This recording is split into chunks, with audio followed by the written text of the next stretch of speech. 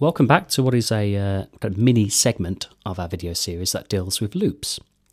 So far we've looked at while loops, we've looked at do while loops, and now we're going to check out the for loop.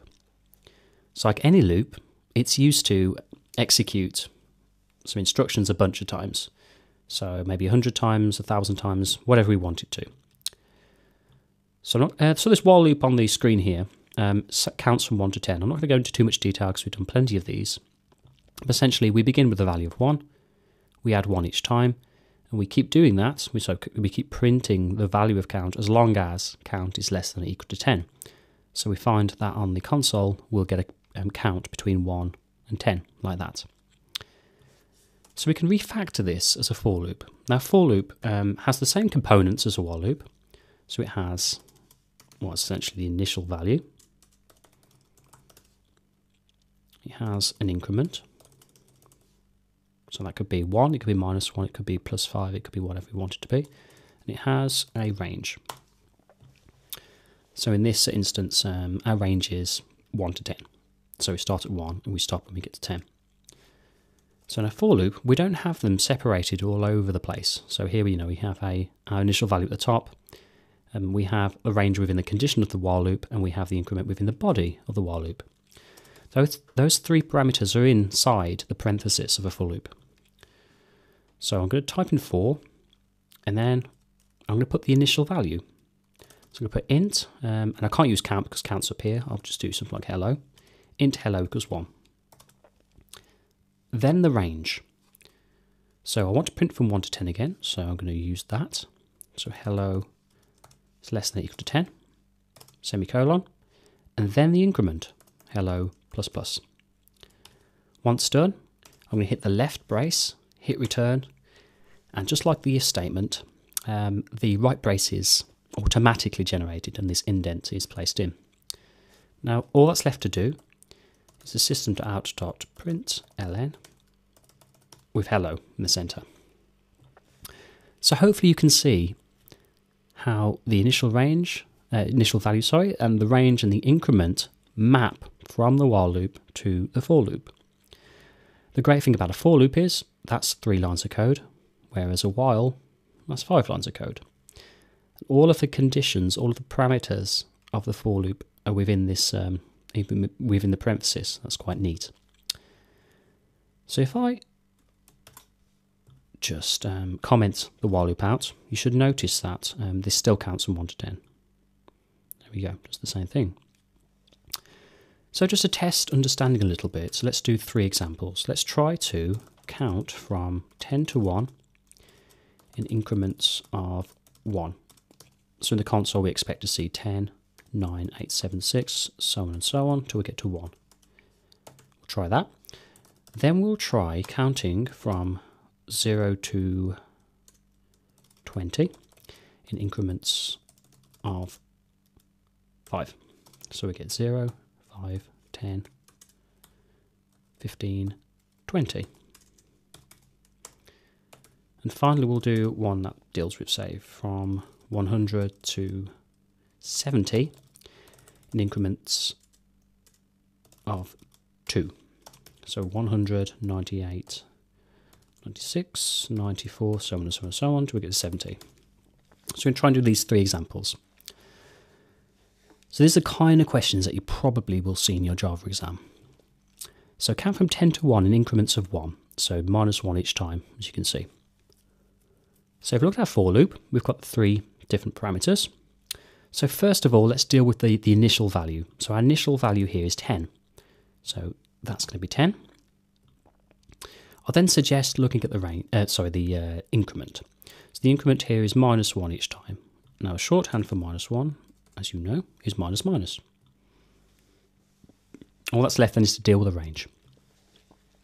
So essentially saying that as long as hello is larger or equal to 1, then we want this for loop to keep iterating. Okay, so the first loop, hello will be 10. 10 will be printed. We go back around. Hello becomes 9 because we minus 1. That range is still true, so this will iterate. This will run again. Back around. Hello becomes 8 because we drop 1. This will execute. Background, hello becomes 7 because we drop 1 again, and again until we get to a point where hello is 1. So when we see 1 on the console, the loop will go around once more. Hello will become 0, and that range is no longer true. That condition is no longer true. So this line of code will not execute. So this should give us 10 to 1 with an increment of 1 each time. Here we go, 10, 9, 8, 7, 6, 5, 4, 3, 2, 1, and it stops. So of course at the end of any loop, the program just continues. So if you put here, this is the end of the loop. Really can't type today. We should find that that appears at the end. So let's try the second example. Count from 0 to 20 in increments of 5. So the start value is always the easiest. So we start with 0. What's the increment? It's 5. So if you remember from your operators, plus equals 5 is what we require there. So then the range. Now let's have a look. So we start at 0, and we want it to continue looping as long as that value of hello is less than or equal to 20. So we flip that around. There we go. So hopefully you understand that logic there. So again, on our first iteration, hello is 0. So 0 is printed to console. We loop back around. Hello becomes 5 because we've incremented by 5. So 5 is printed to console. Loop once more. Hello becomes 10. Loop again. Hello becomes 15. Once more. Hello becomes 20. Now the next loop, hello becomes 25. This condition is no longer met, so that's false. So this line of code is not executed. So we should end up with 20, and then the for loop should cease, and we should get, this is the end of the loop printed to console. There we are, 0, 5, 10, 15, 20, this is the end of the loop. Final example, 100 to 17 increments of 2. So again, the initial value is easy. Increments of 2, so we're going down by 2 each time. So we're going to go minus equals 2. Just about setting the range now. So this range is a little bit different because we're going down to 70 rather than 0. So we know we want 70 in there. Now, is this going to be less than or is it going to be greater than? Yeah, it's going to be greater than. Because 100 is greater than 70. So as long as the value of hello is greater or equal to 70, this loop will continue, and it will continue to iterate down each time, taking 2 from the value of hello. We run it, and that's what we get. 72, 70, which is what we want. This is the end of the loop.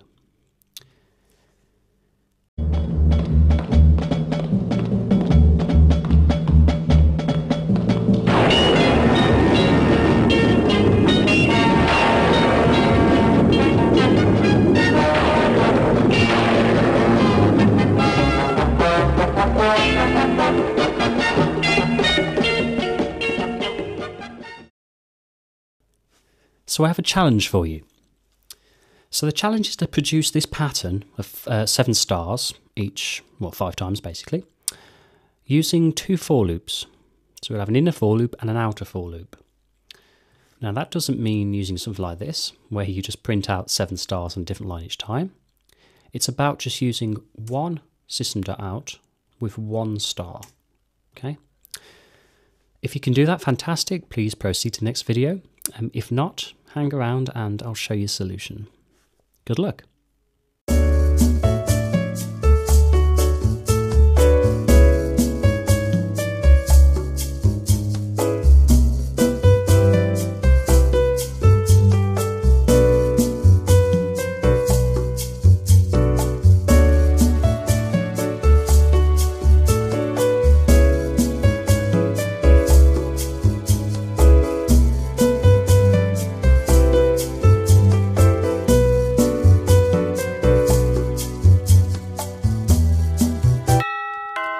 Welcome back.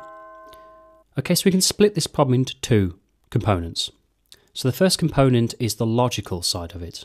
So it's figuring out what steps we need to create this pattern. in terms of, how many stars in a row, how many times does it repeat, and so forth. And the second component is to get into Eclipse and try to actually code a scenario where we'll have this pattern to console. Okay, so let's go for the logical side first. So there are two features to this pattern. The first feature is the fact that we have 7 stars in a row.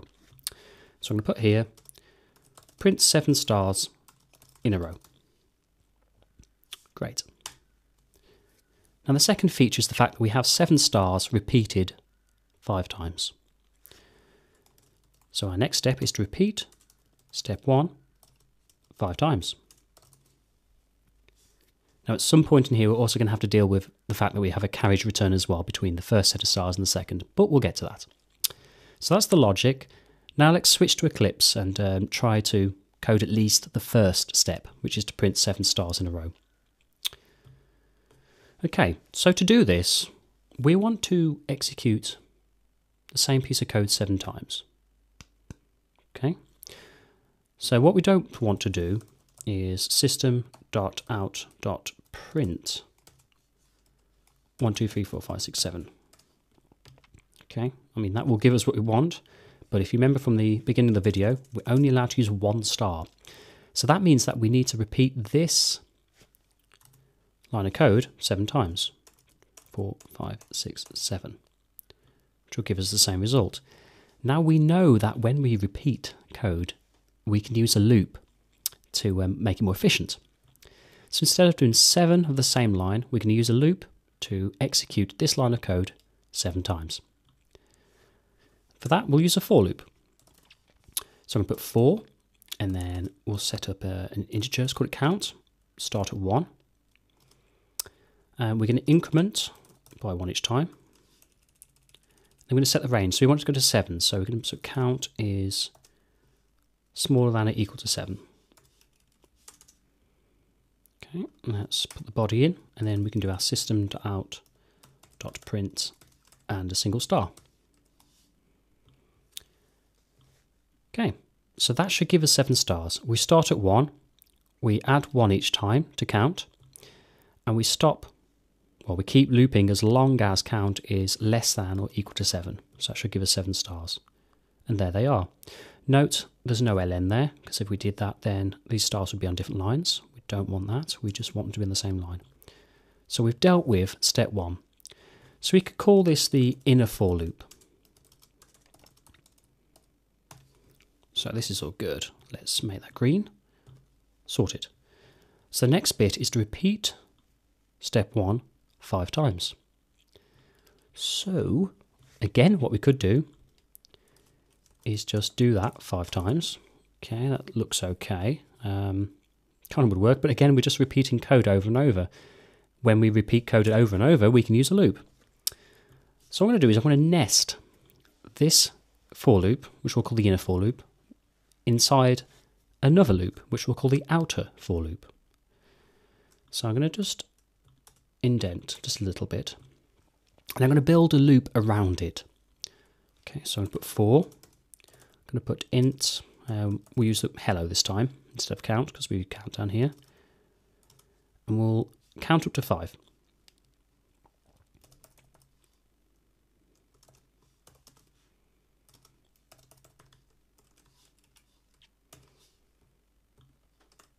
Now you've noticed that, and if I put a gap here, you'll see this a bit clearer, that I've simply put our inner for loop within the body of our outer for loop. So as this increments from 1 to 5, just as a normal for loop does, it will execute this inner for loop 5 times over. Okay, so on the first iteration, when hello equals 1, that'll run, give us 7 stars, loops back up, hello increments by 1, so it becomes 2. That's executed again. We go around again. Hello becomes 3. That's still within the conditions of our range. So this inner for loop will execute once more, again giving us another 7 stars. We go up, hello becomes 4, another 7 stars. Hello becomes 5, another 7 stars. Then hello becomes 6. Now at that point, that's out of the range of our for loop. So this inner for loop will not execute. So at that point, the for loop, the outer for loop will cease, and we can have, say, printed here, this is the end of the pattern. There we go. So let's run this and see what happens. Okay. So what you can see what's happened here. There's no carriage returns.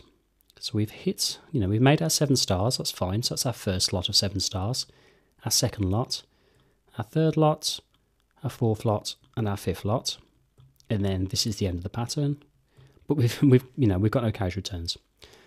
So where's the best place then to put this carriage return? Is it in here?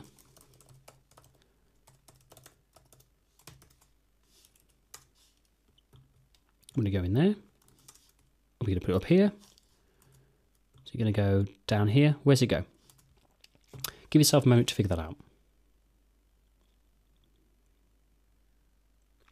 Okay, well the logic is this. If you think about the pattern that we've got here, we have our 7 stars. Okay, that's created by the inner for loop, and then we have the carriage return. Then the second lot of 7 stars, then a carriage return, third lot of 7 stars, a carriage return, and so forth. So it makes no sense to put it within the for loop, because if we did, we'd just end up with each star on a different line.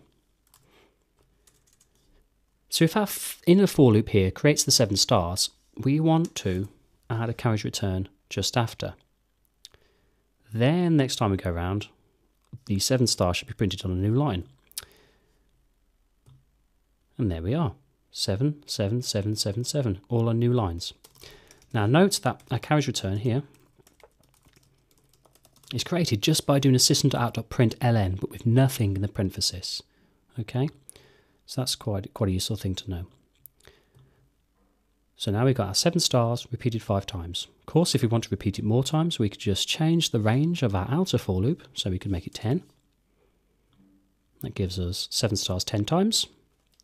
Change it back to 5. Or we could have more or less stars in the inner for loop. So if we just want 2 stars in each line, drop that to 2. We just get 2 stars. If we want 50 stars in each line, we can do it. So this inner for loop determines how many stars we want printed in a row. Then we have a carriage return. And the outer for loop determines how many times we want to repeat that pattern across our new lines.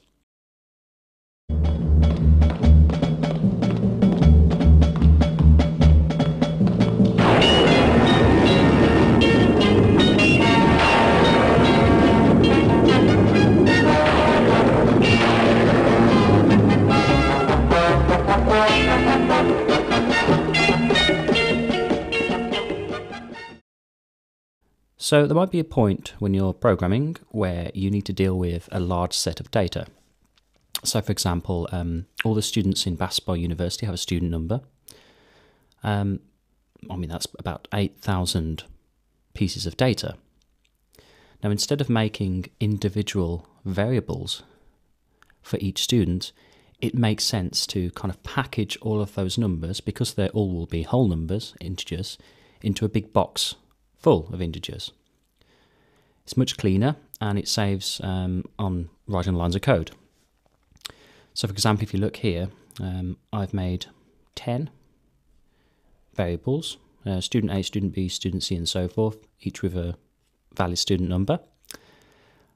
That's 10 lines of code, but what I could do is make something called an array that holds these 10 pieces of information instead. So we can still access these numbers using the techniques that I'm going to show you in a few minutes. But the point is here, instead of 10 lines of code, we can write that with 1 line of code. Okay, so an array has 2 components, the array itself, which we can consider as a box or a container, and the individual piece of data within the array, which we'll call values. So what I'm first going to do within Eclipse is generate an array. And there's 2 ways to generate an array. You can generate an array which is empty and then add the values in one by one. Or you can actually generate the array and initialize it with all the values in just one single line of code. So I'm going to show you both approaches. So approach number 1 we can consider as kind of the long method, which is creating the array and adding values one by one. So this is how we do it. So an array has several components. Firstly, it has a data type. So our arrays will be either integers, or they could be doubles. They could contain doubles. They could contain strings, so that's words or sentences. We could have an array of characters, so that's chars, or we could have an array of Boolean values, so trues or falses. What we're going to create today is some integers, so an integer array. So to do that, we need to define the type, the data type of the array first. So I'm going to type in int, and then I'm going to use the square brackets. Now, the square brackets are kind of pretty much reserved for arrays. So we have a left square bracket and a right one to start with, and this denotes that what we're making here is an array of integers. Now, just like when you create a variable, you'll need to give it a name. So I'm going to call mine student numbers, then equals, and then I'm going to type in new, and then int again, square brackets, and within the square brackets I want to define how many values I want my array to hold. So if I'm going to make this array here, I've got 1, 2, 3, 4, 5, 6, 7, 8, 9, 10 values. So simply in that square box within the brackets there, I'm going to put 10. And there we are. So this section is creating an array. So this line of code, you've created the array, but you've added no values to it. So just to recap, we're defining an array. That's going to hold integers. We're going to call that array student numbers, and we're going to initialize it with 10 empty slots, essentially. So the next step is to add a value to the array. Now, an array works like this. We work with something called indexes. So we can point to any particular space in the array via something called an index. So if we want to access this first slot in our array, we can say, right, I want to add 10 to index 0. If we want to add 40 here at this point, this slot of the array, we can say I want to add the value 40 to index 6 of this array. So this is the method within Eclipse. So firstly, I need to select the array which I want to work with. So it's going to be student numbers. Then I'm going to select the index that I want to fill. So square brackets and put a 0 inside. So now basically what I've done there is I've selected this first box at index 0. What I'm now going to do is add 10 into that box. You do that simply by equals and then 10. Just like that. So we can do the others. So in index 1, which is going to be the second box in our array, we can put 15. And so forth. So at index 2, we put 20. Index 3 sits 25. Index 4 is going to be 30. And so on. Let me just pop all these in. And then we can continue.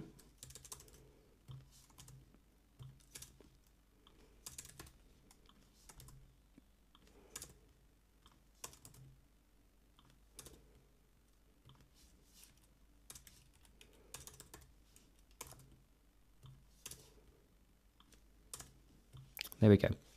So you'll note that, and it's probably better to be viewed on here, that the last box in our array of 10 values is actually index 9. So that's because we start at index 0 here and move up by 1 each time to get to index 9. So although there are 10 values, that top index is 9. And that's because we start at 0 rather than 1. It's a little bit annoying because you will inevitably forget initially that the first value of any array is index 0. Most people will naturally think it's index 1, but it's index 0.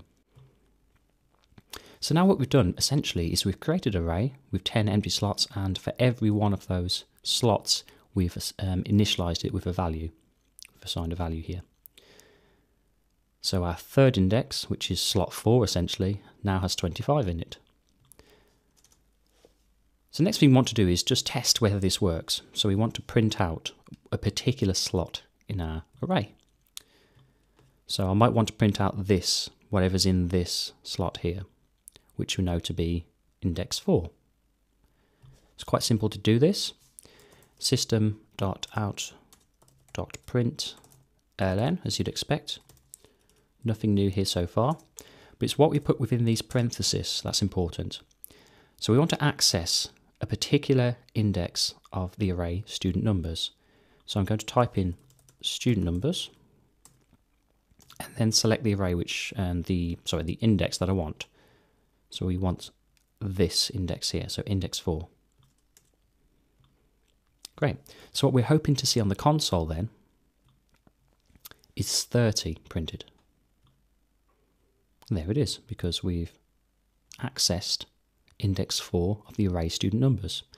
So let's try to access index 8 of the array student numbers. So we're looking for 50 on the console. If I type in 8 there, hit run, there it is. So as I say, that's the long method. Now actually, when you look at this, this saves no code. If we wanted to create 10 integers, we'd actually find that we used one more line of code than if we just said int student A equals 10, etc., etc. That doesn't save us much time and much space, but there is a way to do it shorthand. Now the shorthand method is simply this. It starts exactly the same, so we declare an integer array. We can call it student numbers 2. I can't use the same one because of course that's student numbers. I need to give this a separate name. So student numbers 2 equals, as you'd expect. Now instead of writing new and int and creating empty gaps for the array, I'm going to just populate it with some values. So you'll use a left brace here and a right brace, semicolon, and then the values go within the two braces. So I put 10, I usually leave a gap there, 10, 15, 20, 25, 30, 35, 40, 45, 50, and 55. So that should be 10 values, 1, 2, 3, 4, 5, 6, 7, 8, 9, 10. That's all good. Now these still have the same index numbers as you'd expect. So this first value here is index 0, index 1, index 2, and so on until index 9. And we access to print these index numbers in exactly the same way as we did here. So system.out.println student numbers 2, because now we're dealing with this array, and say we want to print out the first value here. A 0 would go within that box. Okay. Missed the S there, that's why. Student numbers 2, and a 0. So I hit run and we should see 10 at the bottom there.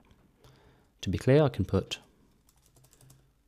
student numbers, student number 1, or index 0, equals. Okay, so I'm concatenating the print statement here by adding some text at the beginning. So we should get student number index 0 equals 10. Could do another print statement to print out the last value, which would be index 9. Place a 9 there, index 9 there. And there you go, 55 appears. Now if you try to print out, and I'll just do this quickly here, if you try to print out something which is out of the range of the array, so we know this only goes up to index 9.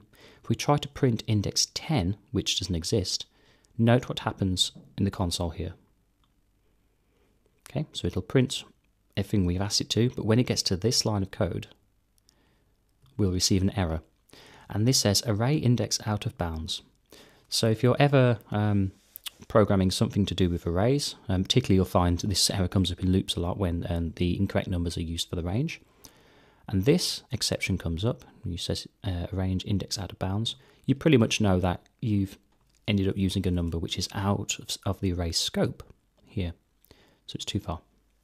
So 10 is no good in this exception. And of course -1 will not work either, because there is no index -1. We start at 0 and we end at 9. So we can keep increasing the length of the array. Could go to add some more values here. That's perfectly fine. And then we can use the print statement to print these further indexes. So the last one now will be index 0, 1, 2, 3, 4, 5, 6, 7, 8, 9, 10, 11, 12, 13. So I put 13 in there. I should get 75 in the console. And there you have it. So that's a brief introduction to arrays, how to create them using the long method. So that's basically declaring them and initializing them with no values to start with, and then adding the values in one by one. Or the shorthand method, where you will declare the array and add all the values during the initialization phase, so right at the beginning. So that's one line of code there, saves all of that lot, having to do that. And then we've also looked at how to print out particular indexes of the arrays. In the next video, we'll use for loops to loop through all of the index positions of the array. And we'll also look at how to define what that last one is. So we can use a piece of code which tells us the length of any particular array. So try and make your own arrays and see how you get on. Best of luck.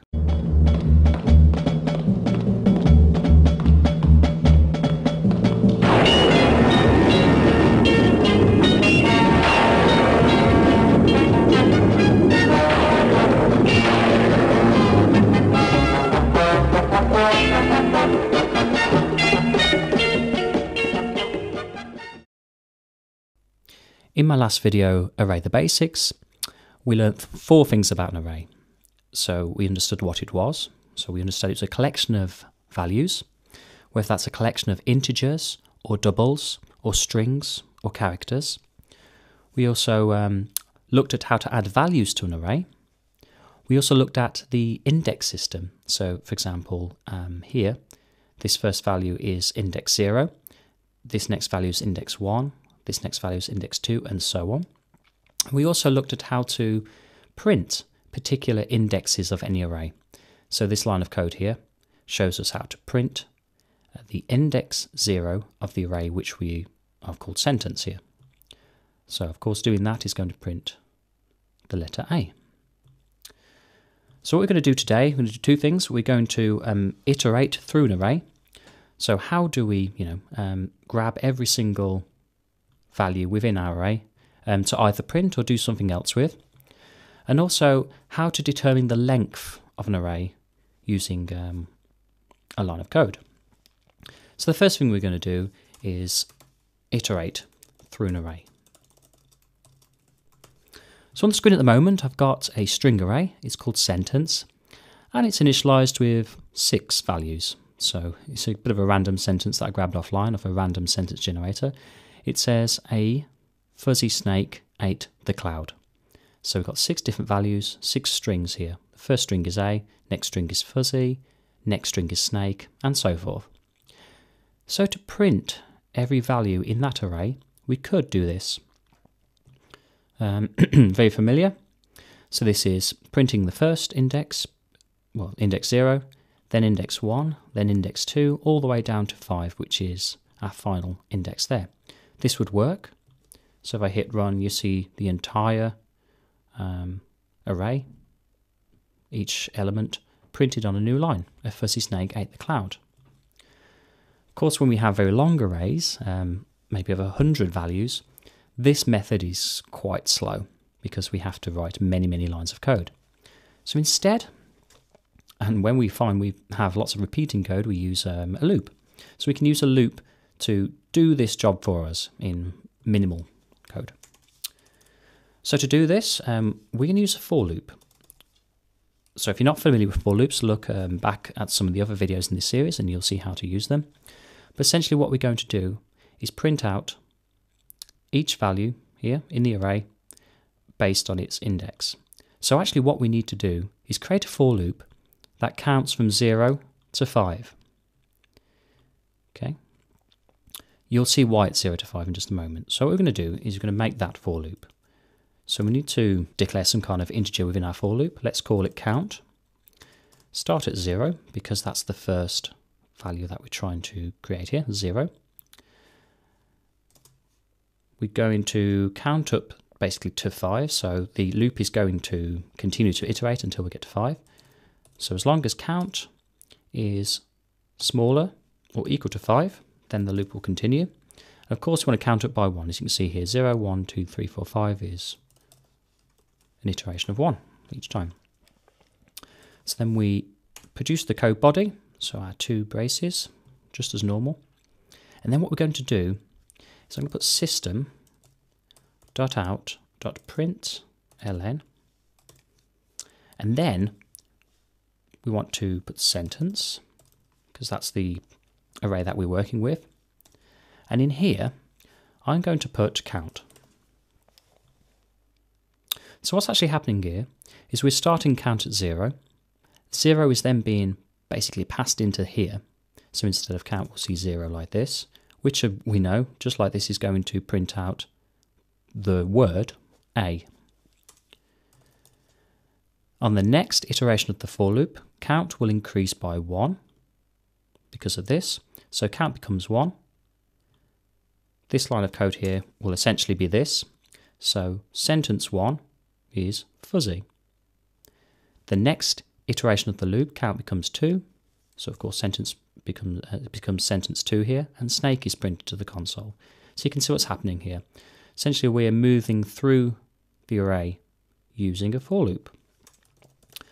So let's do that. I'm going to put at the beginning of here for loop, just so we see the difference between what's printed in these 6 lines and what's actually printed for the for loop. So for loop, concatenate that. So let's see what happens. There we go. So A, fuzzy snake, ate the cloud. Okay, so I'm just going to delete these lines of code here just to save confusion. I want to consider this scenario. We're making a web application, and that web application pulls in data from a database. So the data that's been pulled in is a load of words, so lots of strings. Those strings are being fed into an array, say sentence, called sentence. But the thing is, we don't know how many words are being pulled in from the database. There could be 6, just as there are here. There could be 100. There could be 1,000 words. We have no idea. So the problem that we face is we're going to find it very difficult to write a for loop and essentially set the range properly. So this number 5, of course, won't work if there are a couple more words in. So more. If I put more words, try to run this for loop, you'll see that they don't appear here. So we've got a bit of an issue. Now luckily there's a really good way to determine how many values are in an array, and that's using .length. So .length essentially just tells us how many values we have. So in this we have 6, but we may have more. So to count how many values in any particular array, we just need to put the array name, so sentence in this case, and then .length. And that will save the value 6. So we need to save it somewhere, so I'm going to save it in a new variable. Let's call it array length. Semicolon at the end. So what we should have here then is integer array length should be initialized with the value of sentence.length, which we know to be 1, 2, 3, 4, 5, 6. If I add another word here, then sentence.length is going to be 7, and array length is going to be 7. And just to kind of prove that, if I do a system.out.println and put array length equals, then plus array length, should get 7 printed here. There we go. So of course we could ditch that line of code, and instead of putting array length here, we could just put sentence dot length. That would work just as fine. And you'll see here we get exactly the same result. So it's the sentence dot length which is really important. So we could place this sentence dot length within our for loop to make sure that we count up all the way through, we iterate all the way through the array. Now if we put directly sentence dot length in here, we're going to see a problem. And I'm just going to, yeah, okay. If I run it, you'll see what happens. So we end up being out of bounds. So word does come up, but it seems as if we're trying to access an index, or the next index. So if there was another word here, it's trying to access that one, but of course it doesn't exist. Now this is because we're counting from 0 to sentence.length. Now sentence.length, as we well know, is 7. So counting from 0 to 7 is bad because there isn't index 7 in our array. So we only go 1, 2, 3, 4, 5, 6, 7. So that's index 0. In fact, that's index 6. So it's a little bit tricky, you know, got to be aware of that.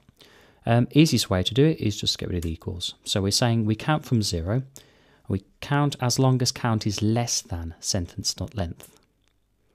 So as soon as we get to 7, this for loop will not run the body, code within its body.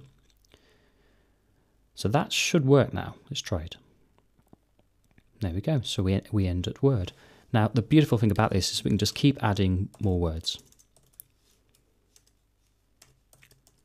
So more words are added. And it's a case of just running it and they will appear. Simple as that. So we'll do one more example. Let's do it with integers. So we'll make an int array. We'll call it let's call it results. So let's say that this application is pulling in a load of test results, again from a database, but we don't know how many test results it's going to pull in. So for now, let's put like just a few in. Poor person got 34, but this one got 97, good on them. 50, 76, 75, okay. Now don't even try to count them, it doesn't matter. So let's go for the process of iterating through the array. So for loop, int, let's use count. Again, you can use anything you want. We start at 0 because the first index we want to print is index 0. Then I'm going to put count is less than results dot length, and then count plus plus. And then the body here, we're going to put system.out.print ln results, and then in our square brackets, I'm going to put count. Hit run, and there they all are. So starting at 0, so that's index 0, and ending just before, one value before we get to results.length, which in this case is actually 2, 3, 4, it's actually 7. So this will count from 0 to 6. And there we are, they're all on there. So make your own arrays, throw in some values, and use this for loop system with .length method there to iterate through an array. Good luck.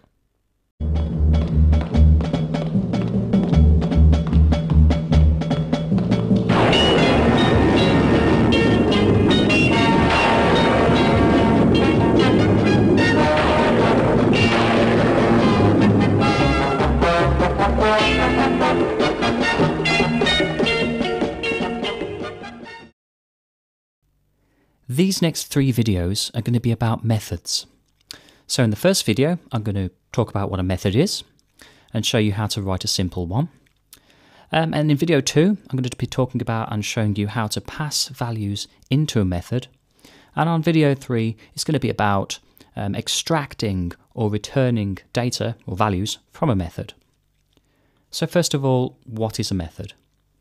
I suppose one of the easiest ways to understand and think about a method is as a block of code which does a particular job. So for instance, if you look at this method, which I've called print hello world, its job is to print the word hello, and then on the next line, print the word world. So that method is all wrapped up there in some words we don't know yet, public static void, and within some braces. So this, what's highlighted here, is the method itself. Now we can run, or to use the correct terminology, invoke that method somewhere in our program. So you can see up here we have a line which says print hello world, and then some parentheses, open and close, and then a semicolon. What this line does is look for a method with the name print hello world. Once it's found it, it runs, executes the code within that method, within the braces. So to understand how to write a method, we need to understand its construction a little bit. And to do that, I'm just going to flip over to this program here, which is just a simple hello world, which has only our main method in. So looking at this kind of default, what we have is a class which wraps up everything that we want to code. We make our class, we can call it whatever we want. I've called it default. So this is nothing new. We do this every single time that we want to make a new program. And then you'll notice that within that class, there's something called public static void main. So actually this is a method. This is a method called main. And this is what the Java compiler will look for, this main method, when we run the program. It'll look for main and then start to execute the code within main. Now flipping over to our other program, you'll notice we still have that class, which in this case is called methods. We still have that main method there, but underneath it we have a new method which we've created. So the point is here that when we make new methods, when we write new methods, we write them outside of the scope of the main method. So it doesn't go within it like this, like that. It goes outside of it. It goes underneath it, just there. So if we wanted to write another method, we'd simply put it underneath too. And then we can change it and do what we want. So we've seen this method, we know what it does. I'm going to delete it. I'm going to make another method which does a similar job. So we're going to make a method which prints 4 numbers to the console. So what we're going to do, we're going to type in public static void. Now for now, I don't have to worry about public and static. It's not really relevant. All the methods that we make over the next 3 videos are going to start with public and static. What these terms mean is a little out of the scope of what we need to deal with right now. But what we will look at is the word void. Now what void means is this method doesn't return any values back to the main method. It does a job and that's it. Now you'll see in video 3, for instance, that we can return integers or doubles or strings or whatever we want from this method back to the main method. And when we do that, this word void will be replaced by int or double or string. But for now, we'll stick with void. So the next step then is to determine a name for our method. So this method is just going to print some numbers. So it makes sense to call it something like print numbers. Noting that we use camel case again for this. So print, of course, is lowercase, and then the second word numbers, the first letter, is capitalized. Next thing to do is open parenthesis and close parenthesis, and our curly brace on the left, hit return to automatically generate our right brace. I'm going to leave a bit more room there. And then I'm going to do a system.out.println and start to put some numbers in. So I'm just going to print out 1, 2, 3 and 4. So you can see our method here, which we've called print numbers, is going to print the number 1, then the next line print the number 2, on the next line the number 3, and finally on the next line number 4. So the only thing left then to do is to invoke the print numbers method somewhere else in the code. So we're obviously going to do that in the main method here. So I'm going to type print numbers, open close parenthesis, and then semicolon. And what this is going to do then is look for the method called print numbers and execute the code within that method. Let's see if it works. And there you have it. So that's a simple introduction to methods. What they are, how to write a simple one, noting that the method itself has to be underneath the main method, not within it. And we also talked about how to correctly name our methods so we understand what they do. So join us in the next video. I'm going to talk about how to pass values into methods so we can do more interesting things with them.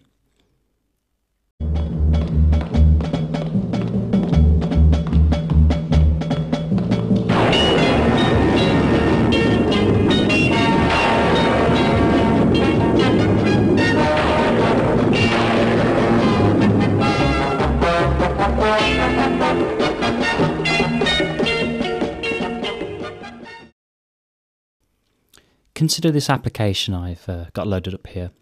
So this is a comparison application, so it compares two integers saved as two variables, first number and second number. And if they're the same, of course, we'll have numbers match printed to console. Otherwise, we have numbers don't match printed to console. So the goal of this video is to refactor this code. So the comparison part is its own method. We can call that method something like compare numbers. Then what we want to try and do is feed these numbers into the method. So that's called passing. Pass these numbers into the method so that we can do the comparison within the method. Now we have an understanding of what this program is supposed to do. I'm going to delete what we already have and then write a new method. So this method is going to do the comparison for us. We'll call it compare numbers, I think. So to start with, I'm going to type in public and static.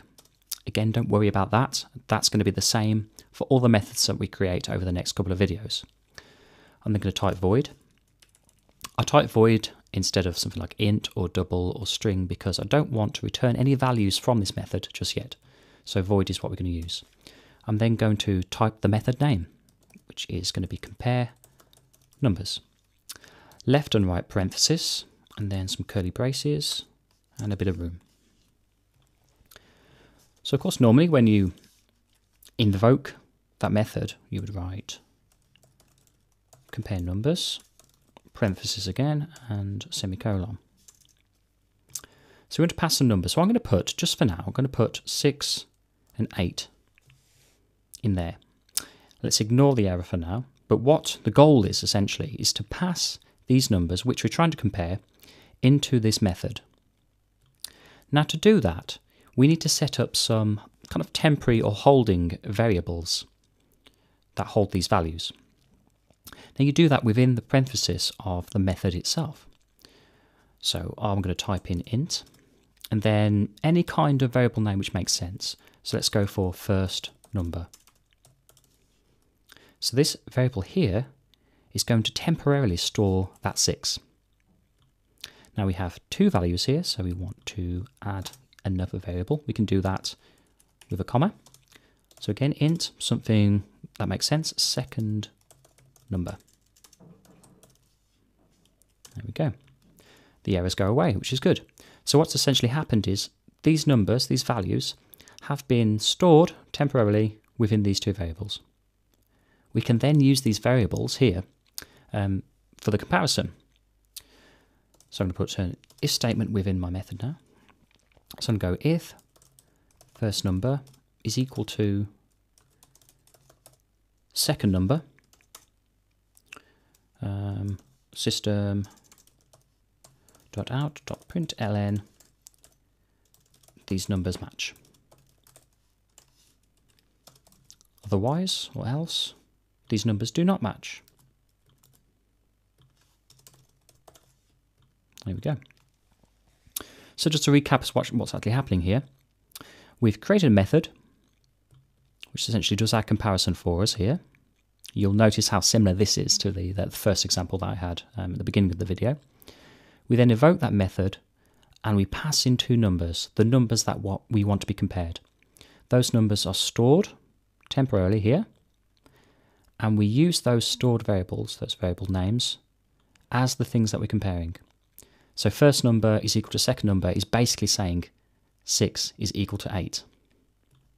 So let's execute that code, and there we go. The numbers do not match. 6 does not match 8.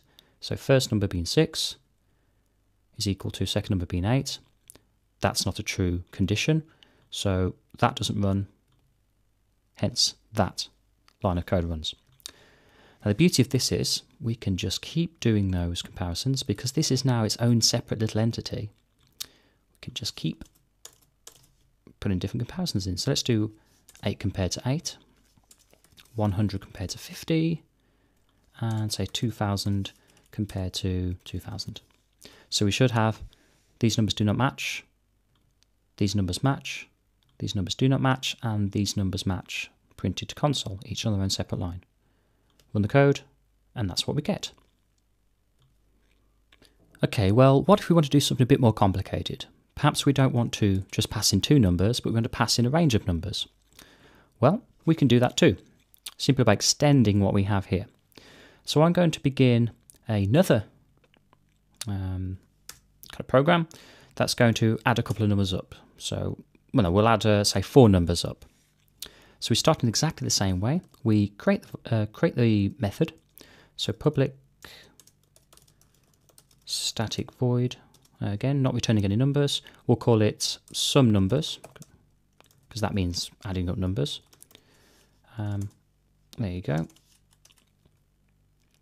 And then we'll evoke it. So I'm going to put some numbers there. So all good so far.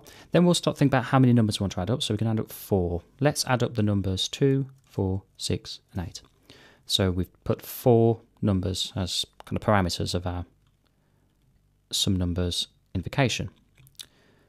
So because there's 4 numbers, we need to have 4 temporary variables, which are going to hold those numbers.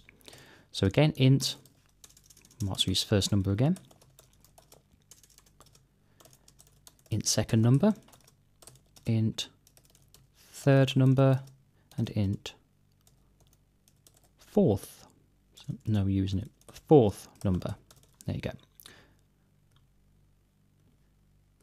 Okay, so we'll do the maths here. So what we'll do is we'll store the calculation as a new variable. So let's put int calculated number equals first number plus second number plus third number. This is a lot of typing, plus 4th number, just like that. And then we can do system.out.print calculated number.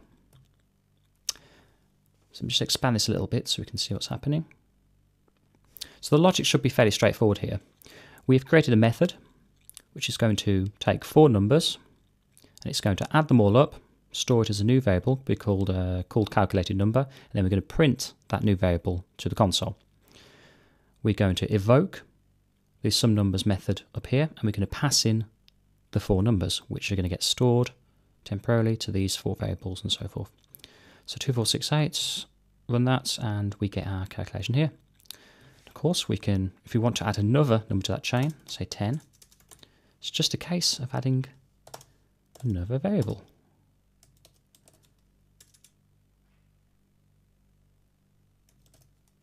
I'm going to be blank then, I spelled 5th. So there you go, 5th number, and then just add it to our chain.